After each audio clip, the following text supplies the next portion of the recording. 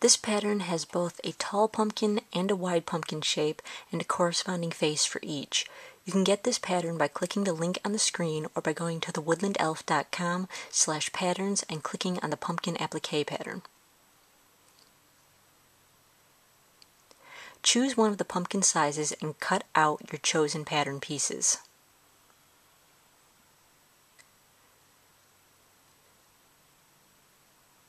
Then cut all the pieces out of fabric.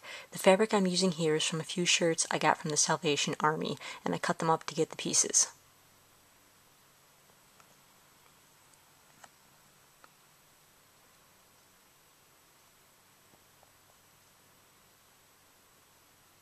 And this is what you'll have. Position your orange pumpkin piece on your shirt where you want it, and then you're going to blanket stitch around the entire outside of the pumpkin.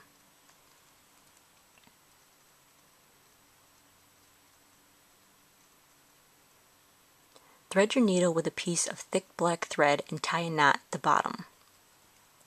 Starting on the underside of the shirt, pull the needle through just below the pumpkin piece until only 2 inches of the tail thread remain on the underside.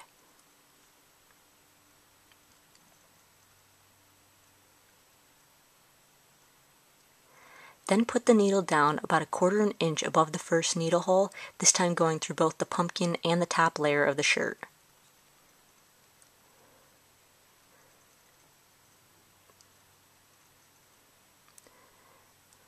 Push the needle through the tail loop and pull the whole thing up tight.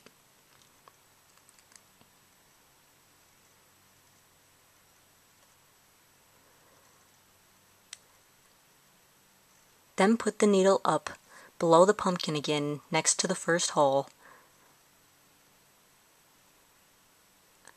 and pull the needle under the first stitch. That'll straighten out the thread and pull the whole thing tight. Then it gets easy from here. Put the needle down through the pumpkin, and then without pulling the thread tight, you're going to put the needle up below the pumpkin, making sure you're inside the thread loop, and pull it up tight.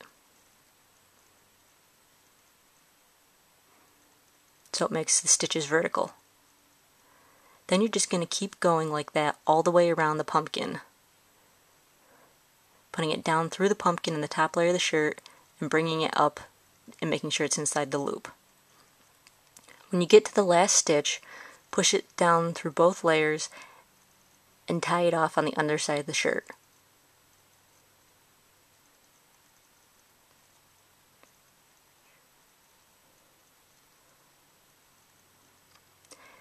Then you'll just do the same thing with all the face pieces.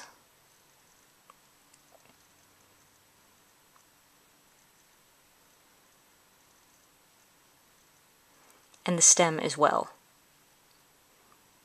You want to make sure you're going through both the applique pieces and the top layer of the shirt, but make sure you're not going through the bottom layer of the shirt or you won't be able to wear it.